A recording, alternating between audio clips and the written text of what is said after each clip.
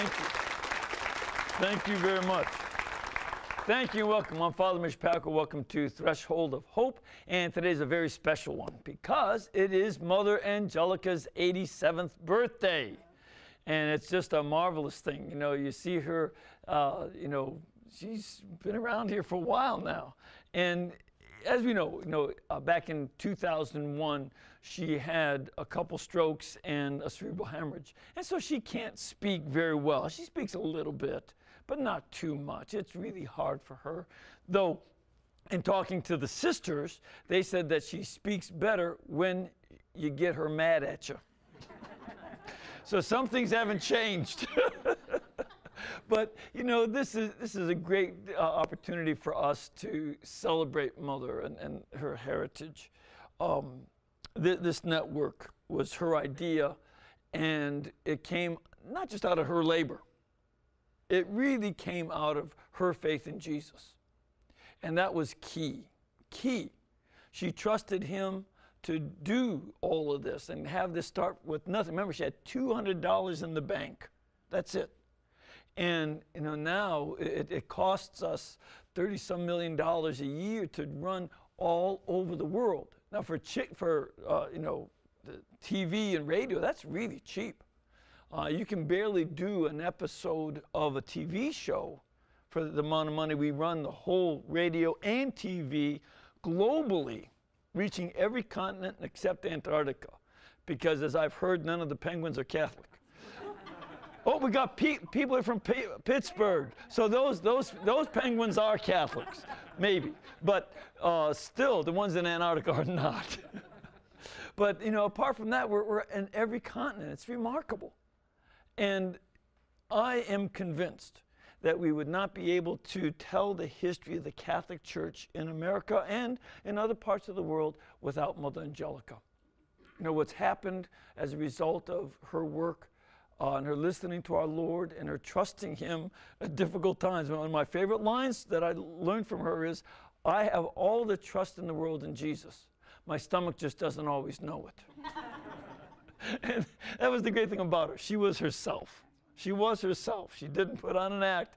If you didn't like her off stage, you wouldn't like her on. That was Mother. But, you know, one of the things that was clear, a lot of people in the church love their own ideas, plans, and institutions and such. Mother loved Jesus first, and then she loved the people of God, and you could tell she loved you. That always was clear in all the programs, and that's why people responded to her. And I know some theologians were frustrated. She doesn't even have a college degree and all this. She loved Jesus, and she loved us. That came across, and we can all learn from that. All right. Well, let's take a look at some of the emails that you've sent. Remember, you can send us emails by writing to threshold@EWTN.com. First email said, "Dear Father Pacwa, during an EWTN televised homily from a date before this past Easter, you mentioned 2 times in the Bible both Jesus and Satan were symbolized by the same type of animal. In this particular case, the animal creature was a snake, because it was used on the staff of Moses to save the Israelites, and that represented Jesus on the cross, right? Because he said, just as Moses lifted up this serpent, so will the Son of Man be lifted up. But then also the serpent in the Garden of Eden represents Satan or the devil, as does the ancient serpent in the book of Revelation. Okay? You never got to the second example in your homily. Despite asking some fellow members of my parish and some research, I have not been able to determine the second animal that symbolizes Jesus and Satan both." And that's from Mike in Gaithersburg, Maryland. Well, it's so simple. Also from the book of Revelation and from Peter, the lion. Jesus is called the Lion of the tribe of Judah. He's the Lamb of God, but also the Lion of the tribe of Judah, which is also referenced back to Genesis chapter 49, where Judah is said to be like a lion's whelp. But also in 1 Peter 5, it says, "Satan prowls about the earth like a roaring lion, seeking to devour your souls." So Satan is symbolized by the lion, and by the serpent, and Jesus is symbolized by a lion and a serpent. All right? And with the lion ones, this is why maybe some people like cats and some don't. I don't know. No, it's nothing to do with it. That's different.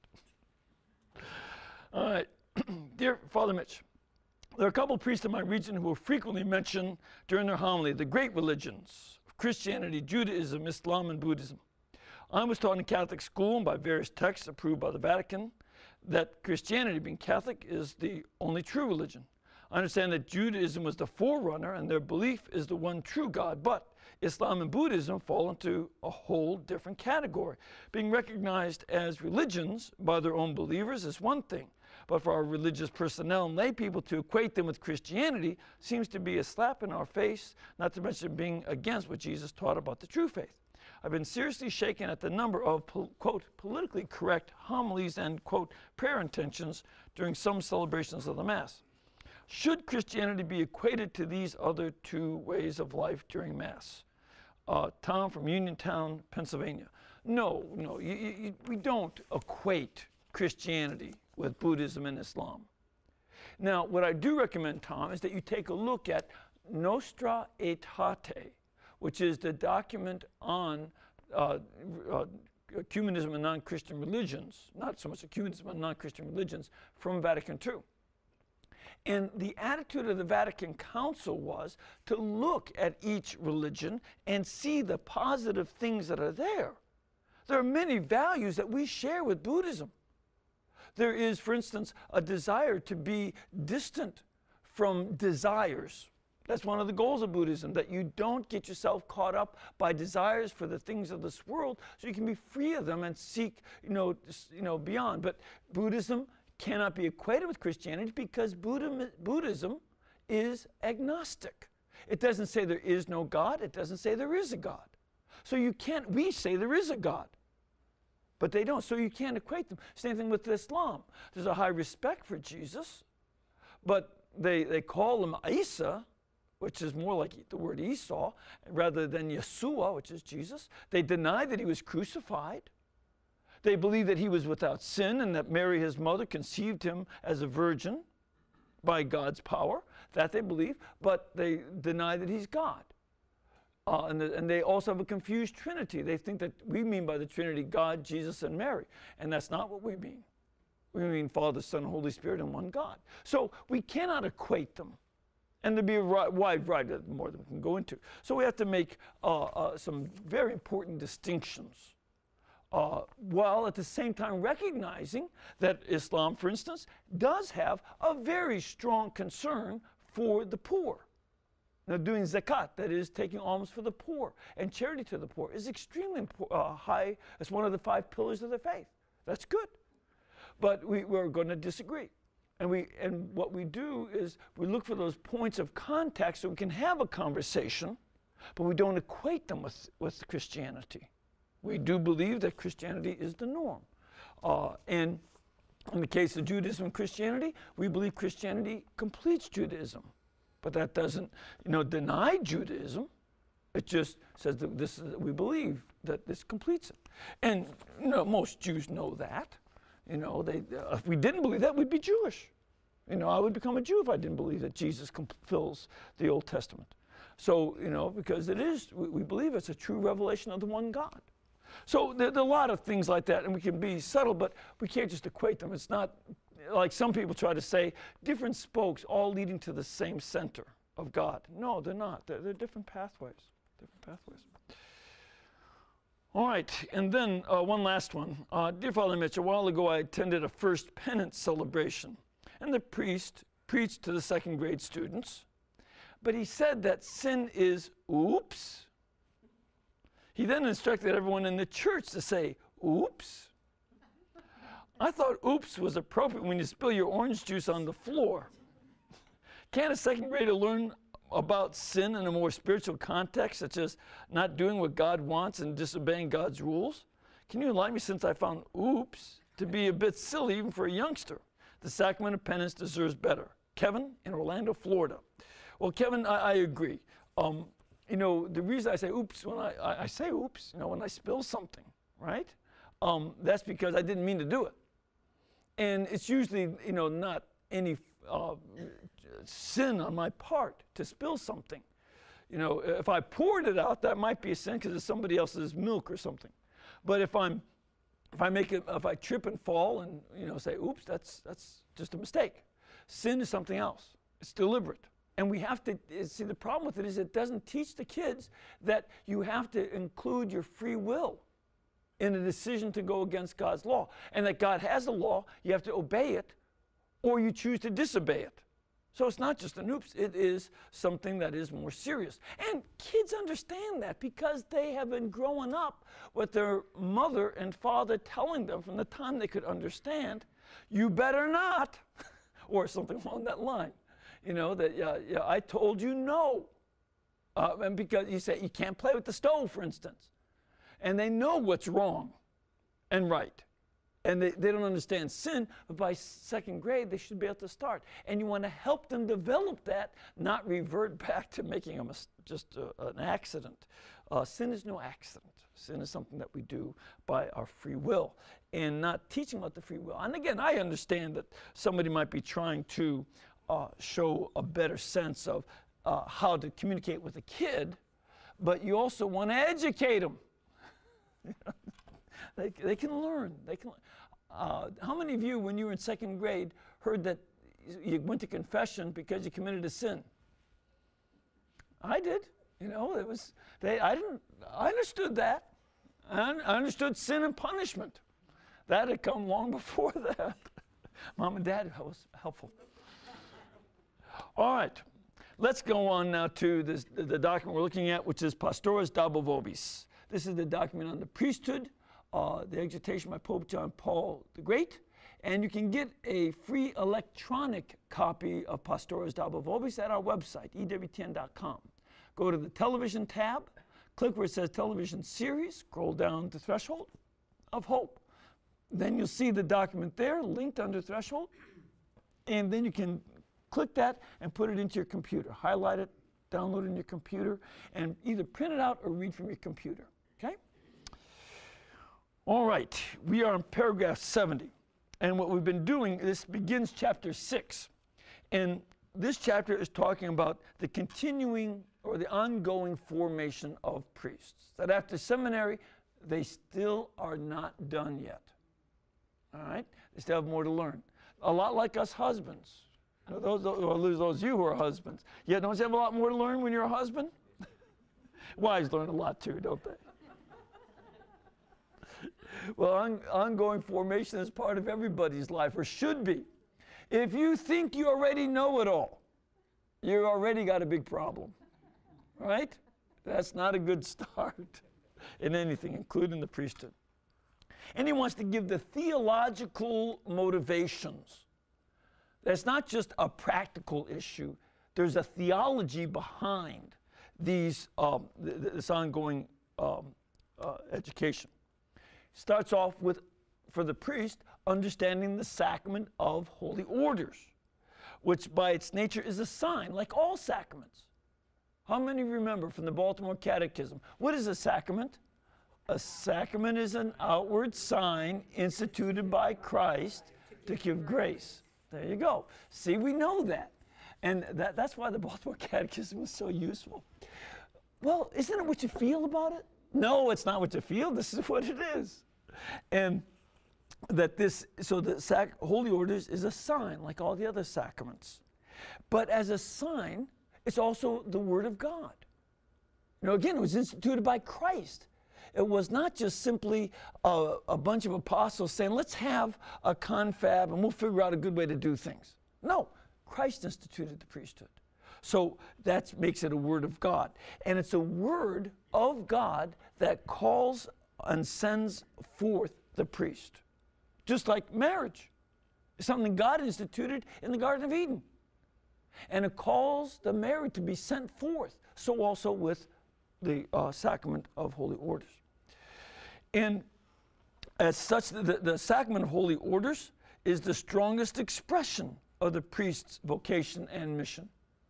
A man might be in seminary and think about being a priest and all this, but it's the actual ordination ceremony which is that firm expression that makes him a priest. And it's not just that he wants to be one. It's just like your wedding day. You can want to be married before the wedding day. You can pretend being married before the wedding day, but it's the wedding day that makes the difference. So also with the ordination, that's why it's a long ceremony. It really gets across that this is an expression. And by of the vocation and mission of the priest.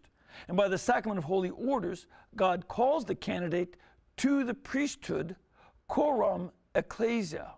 Now, coram ecclesia means in the presence of the church or before the church, okay? Because except in certain situations of persecution. For instance, I found out about a bishop who was consecrated a bishop in a hotel room in Moscow before the patriarch left Russia, the USSR in those days, to go to the Vatican Council. And he wanted to make sure there would be a bishop because he suspected correctly that the communists wouldn't let him back in the country. So he ordained a priest into a bishop secretly so that then he could make more bishops and priests. But that's rare. That's rare. That's persecution situation. And now that's a blessed Vasil Velichkovsky. Now, priests, though, and bishops are ordained or consecrated coram ecclesia, in front of the church, before the church, in presence of the church. And so that's a very important part. That's why when Jesus says to someone, come follow me, that this gets proclaimed publicly in the sacramental celebration. It's not something that the priest keeps in his heart, but in front of the people of God, through the bishop, he hears Christ say, come follow me. And that this is a definitive and full celebration and proclamation of that. And it is made manifest and communicated by the church's voice. The church speaks out this word of come follow me and be ordained a priest. It does so in the words of the bishop who prays for the priest. There's a prayer of ordination. And then after that prayer, he lays his hands on the priest to ordain him. And the priest, is there at the ordination ceremony to give his own response and saying to Jesus, because that's what this is about. It's not about accepting a nice career choice. I've said that throughout studying this whole exhortation. Priesthood is not a career choice. It's a responding to Jesus.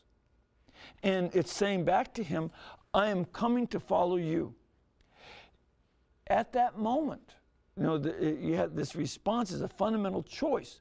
But just like in your marriage, how many of you think it's, men in particular, because it's usually we men that do this, how many men think it's a good idea to forget your wedding anniversary? Is that a good idea? Your wives are looking. And of course, it's not a good idea, is it? Why? Is it because your marriage ceremony meant nothing? Or is it rather that the anniversary is a renewal of it? And making retreats and having weekends, where the kids go to grandma's house and mom and dad get a chance to get away and just be with each other. Isn't that not a good thing for a married couple? Because you need to renew your marriage to each other. And you've got the kids there, sure, and you love them, but you need to renew that time alone. Well, so also, the priest has to renew and reaffirm all through his years in various ways the yes of holy orders. So you don't just say it once. That's why we also celebrate our anniversaries. That's important for us. It'll be 34 years for me this year. It's starting to be that the people who whose weddings I did and whose kids I baptized, and now their kids are getting married. That happens, doesn't it?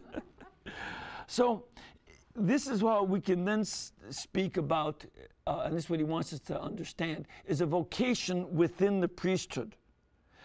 The fact is, God continues to call the priest and send him forth. Just like in those times together and at wedding anniversaries and special dates and dinners together as a married couple, that is renewing your call from Christ to your spouse. So also the priest needs to have that. And this is so that, as God calls us forth, he reveals his saving plan in the historical development of the priest's life. My life is gone in ways quite different than what I expected.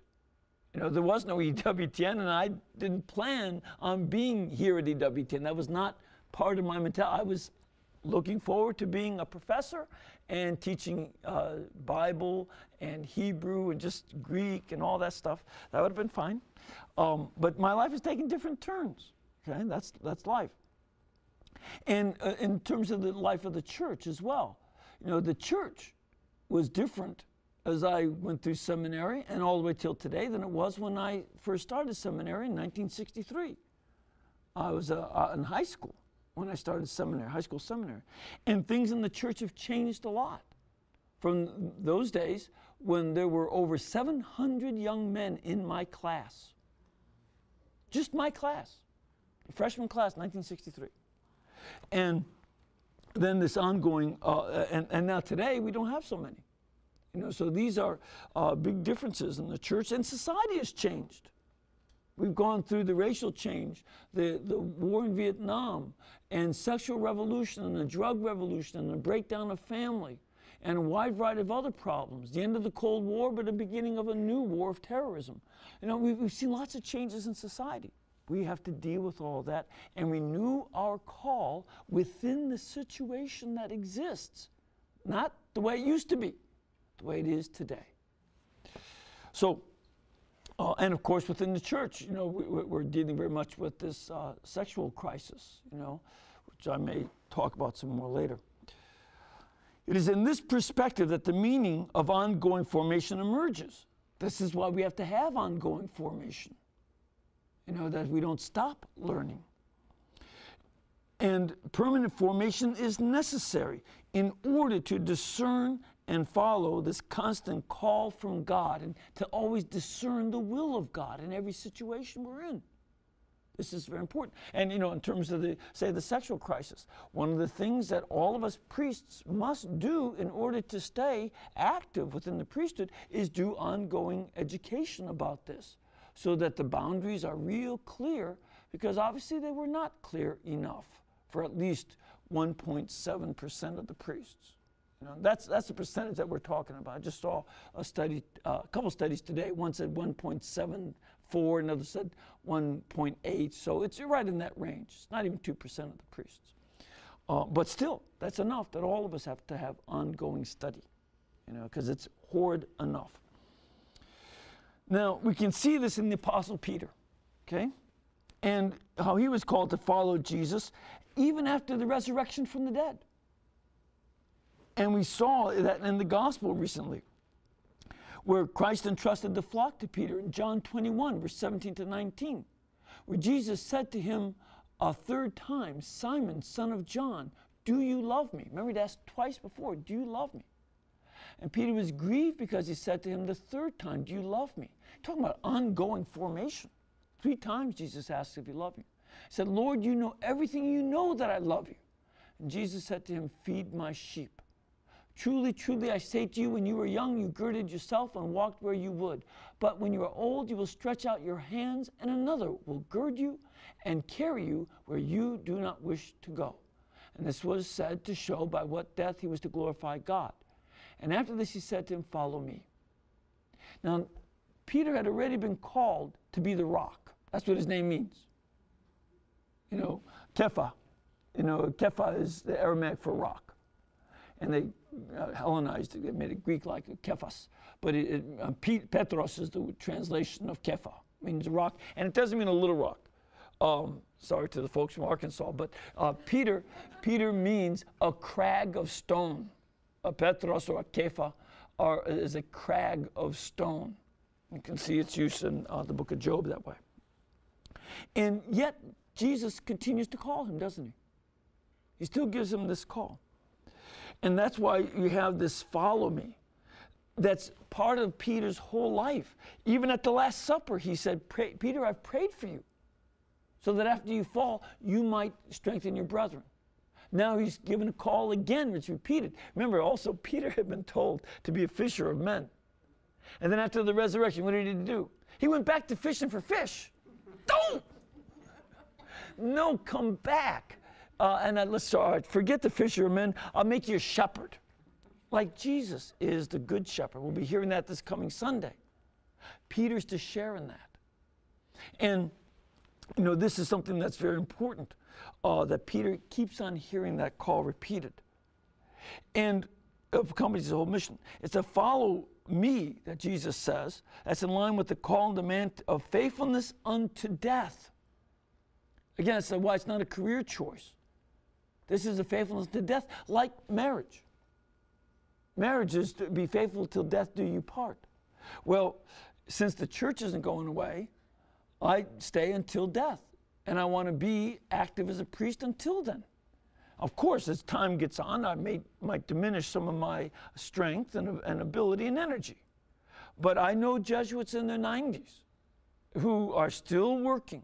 I knew one Jesuit priest who taught Latin class till he was 93. He stopped then because he died.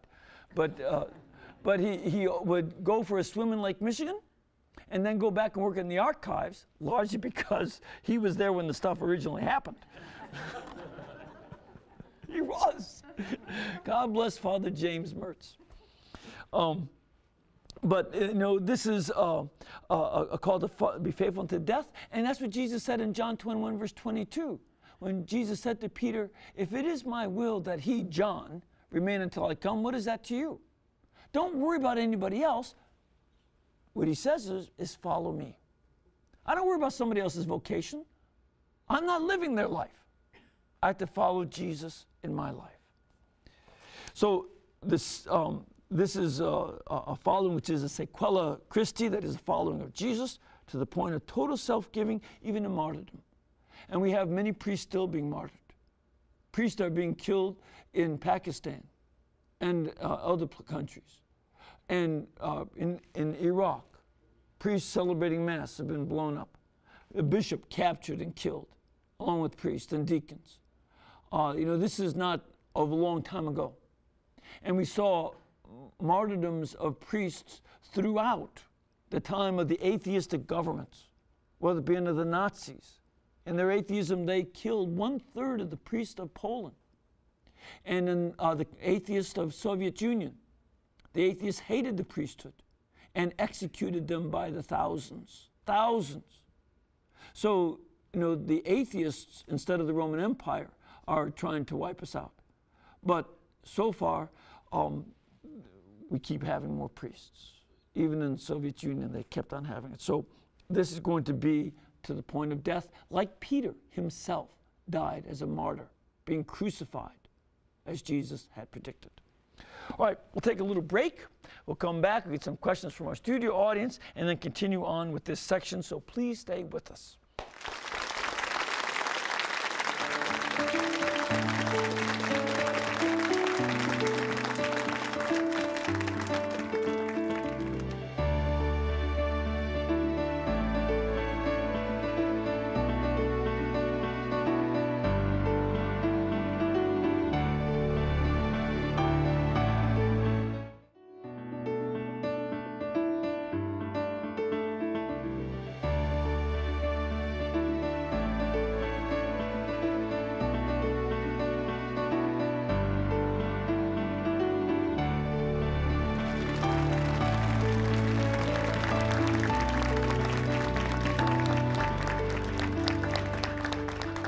Thank you and welcome back.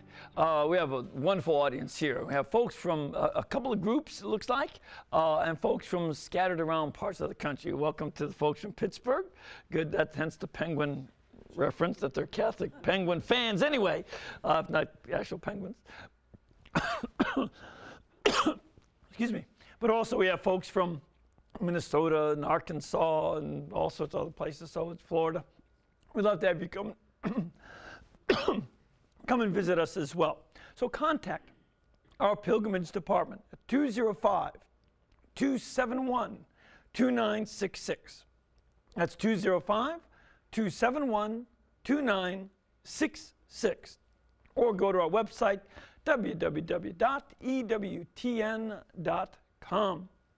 And I want to invite folks to come with me to the Holy Land. One of the folks here asked about it. And I thought this would be a good time to announce it. I'll be going to the Holy Land December 15th to the 26th. And I just checked today. So far, the ash cloud is nowhere near Tel Aviv Airport. So they're okay. They are able to get in and out with no problem. So hopefully, I have to pray for the folks in Europe, though. That's a serious issue. But at any rate, we're planning on going again for Christmas, December 15th to the 26th. And you can find out about it by calling 1-800-554-4556.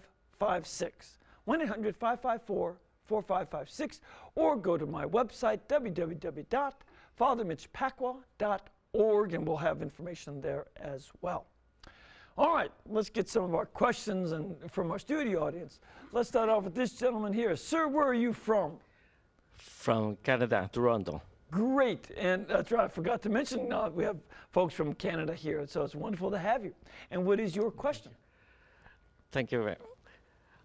Is there any plans in the vocation of the priesthood to shorten the term of being a priest? In terms of the amount of studies Yes. that he does? No. Thank you. No, we don't want to shorten it. There's a lot that needs to be done. And it's not only the amount that you learn, but the length of studies is part of the process of letting a man think about what he's doing, see if he can live the life. And, by living in seminary and then trying out some of the ministry work by going in the parishes and such. So it's an important thing to have a delay. Now, as a matter of fact, that's why I don't think that 8 years is necessary to prepare for a wedding engagement. You can do that more quickly. But it's important to have preparation for marriage too.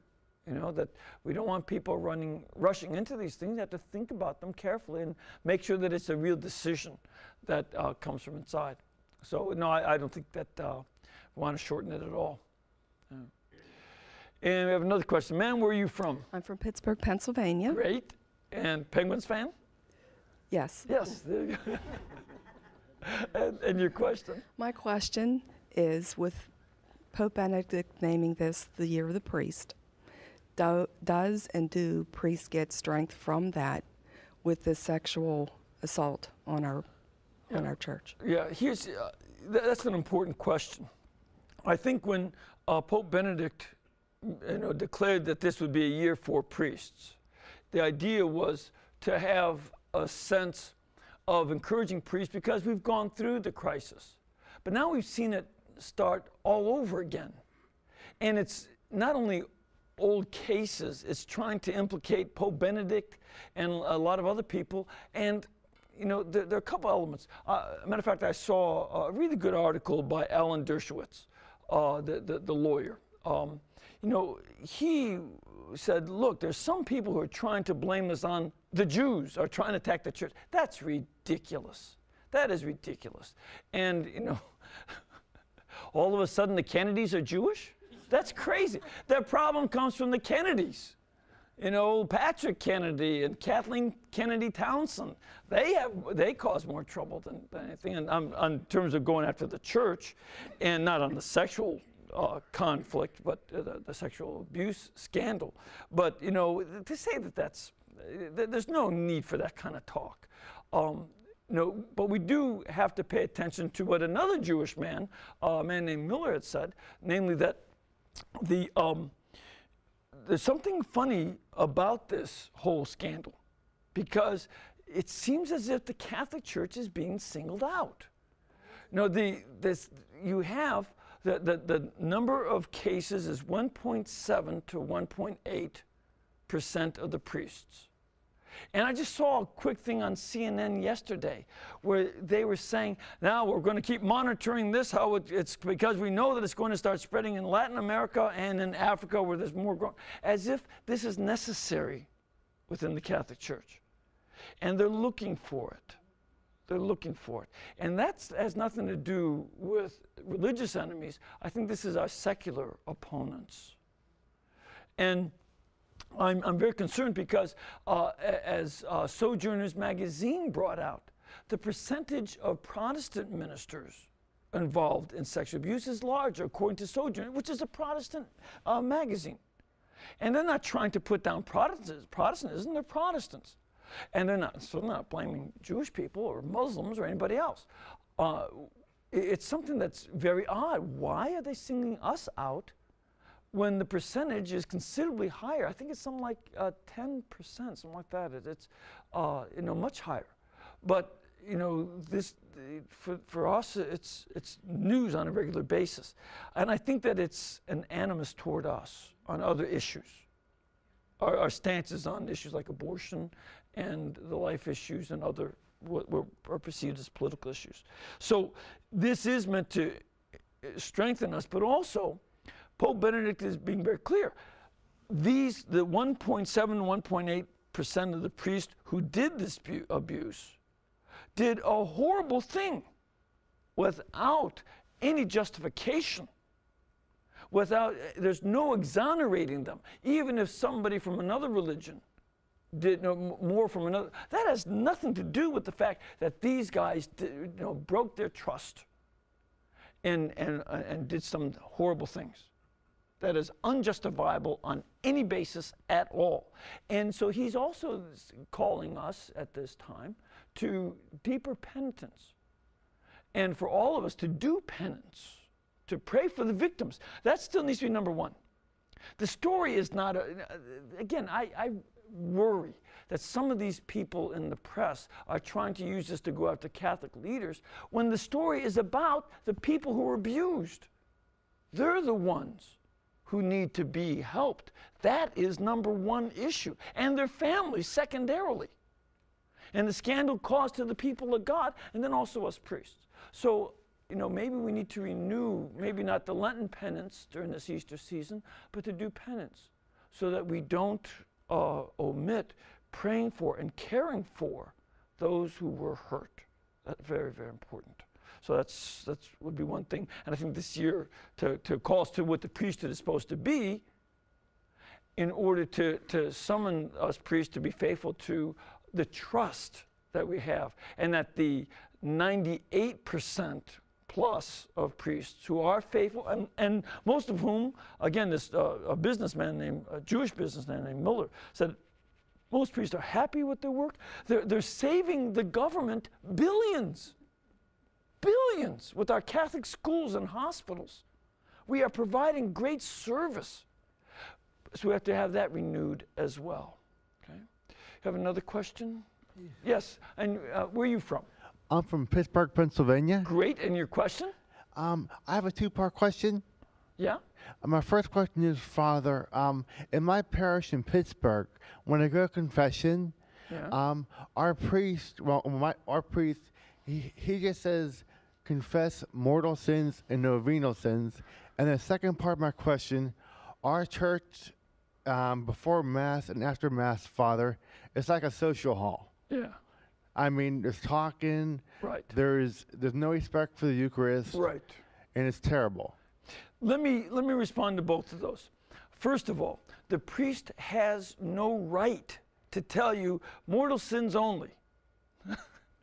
I made a joke last year when we had a bishop, the pastor, a young priest, and I hearing confessions. All right, I said all the big sinners go to the bishop, young sinners go to the new priest, and everybody who can't stand the pastor come to me.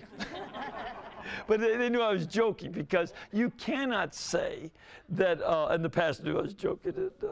But you can't say only mortal sins, because that means, therefore, you're revealing that everybody in the line has committed mortal sin.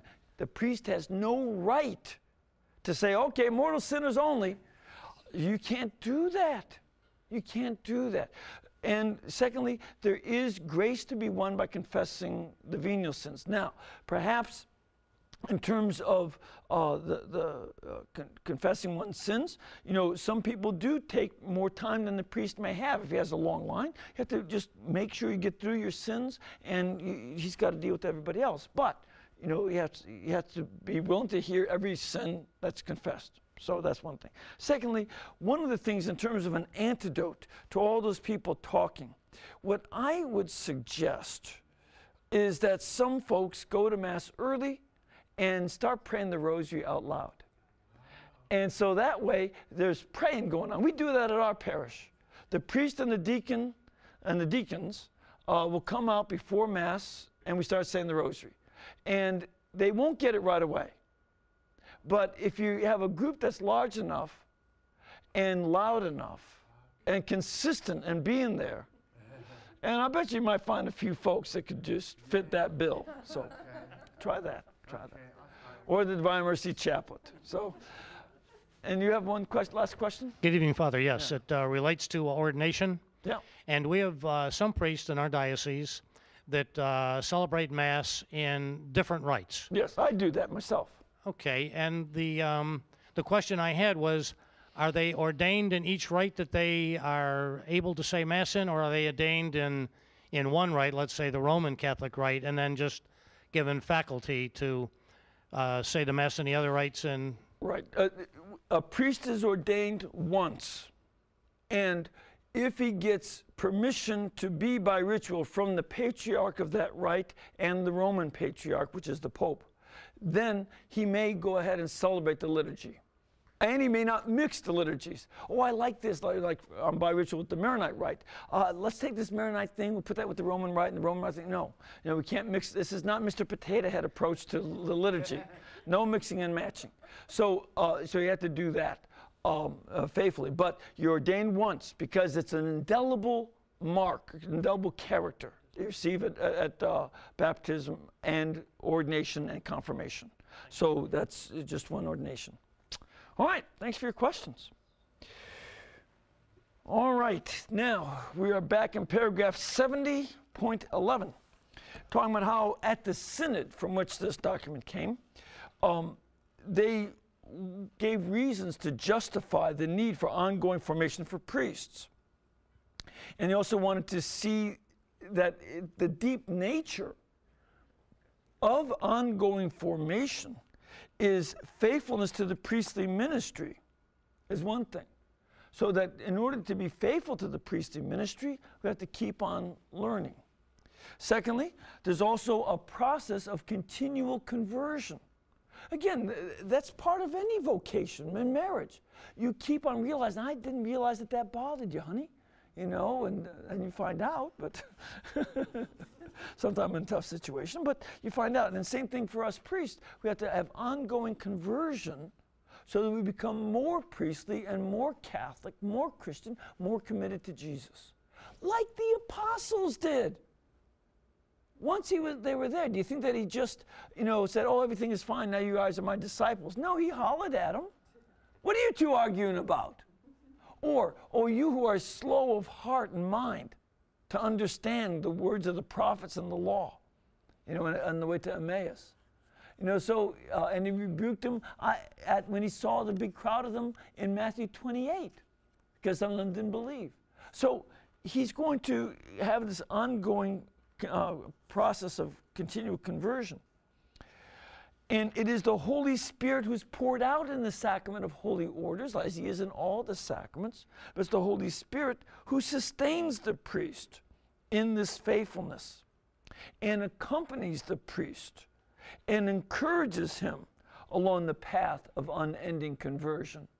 It's not that the priest is just walking a tightrope. Oh, I don't know if I'm going to make it. I can fall. Oh, no. You know, we're going with the Holy Spirit. That's what's key here. And we need his gift. And that the gift of the Holy Spirit does not take away the freedom of the priest. He still has free will. But the priest is called to use this freedom to cooperate responsibly with the Holy Spirit.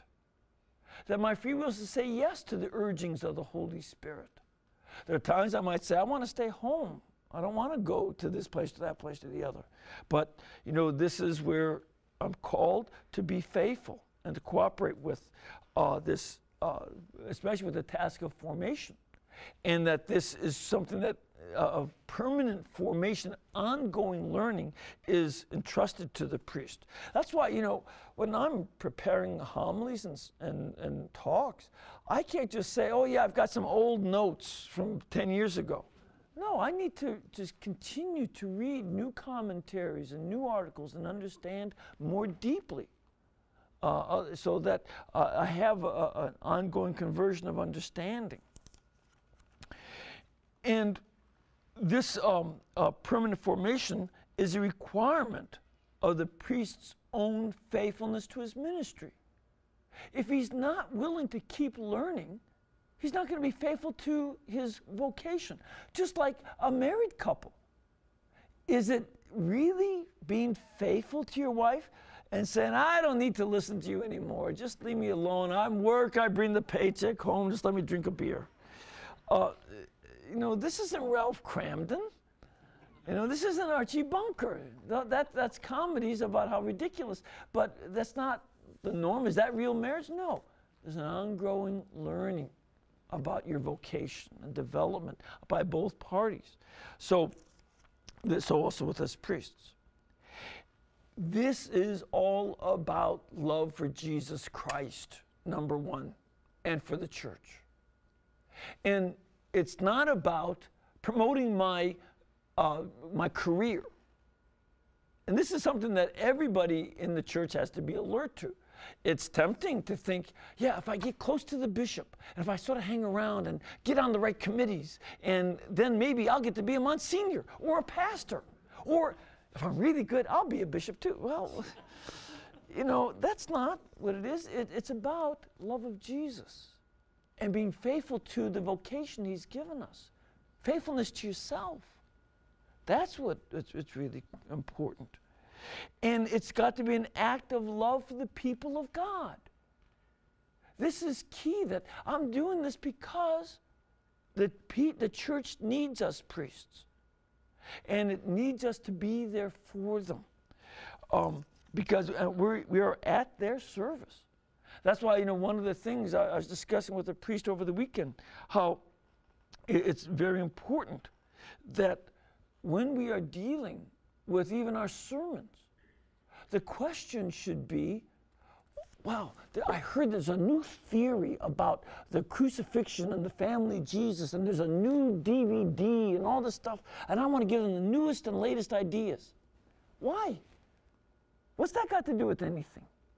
The question is, more importantly, Lord Jesus, what do you want me to preach to your people? This is not about my great ideas coming out. What do you want me to preach to your people? That's why I have to keep renewing my study of Scripture. Because the situation, I might have the same readings every 3 years, but the situation of the church or the place where I'm preaching, because I travel so much, is going to be different. So I have to be alert. Lord, what do you want me to speak to your people?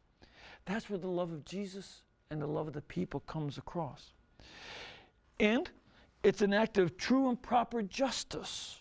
The priest owes it to God's people, who have a fundamental right to receive the word of God, not a letter from second opinions.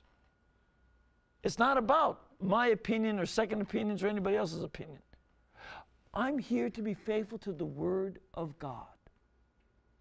And I am the servant of the word, as the whole church is. The Vatican Council, the Council of Trent, the First Vatican Council, all talk about us being at the service of the word. And that's why I owe it in justice. And that they have a right to receive the sacraments and the service of charity. It's not that, because I'm such a sweetheart, I say Mass on Sunday. No. This is a fundamental right of the parish to have Mass. And I'm there so that the people of God have that right that belongs to them by their baptism. We are not in a situation of persecution. So I will be there to the best of my ability. And that's number one. More important than, yeah, but wouldn't I really be better for them if I went and played golf? No. I'm there to proclaim the gospel and to give them the sacraments, give them Jesus. And this is the original and irreplaceable content of the priest's pastoral ministry. And he has to acknowledge that and foster it and develop it. So ongoing formation is necessary to ensure that the priest can respond to this right that the people of God have. And we're going to be seeing a new translation of the Mass coming. So we priests have an obligation so that the people have the Mass celebrated correctly. They have a right, not only Vatican II, but also the canon law says you have a right to the legitimate celebration of the liturgy.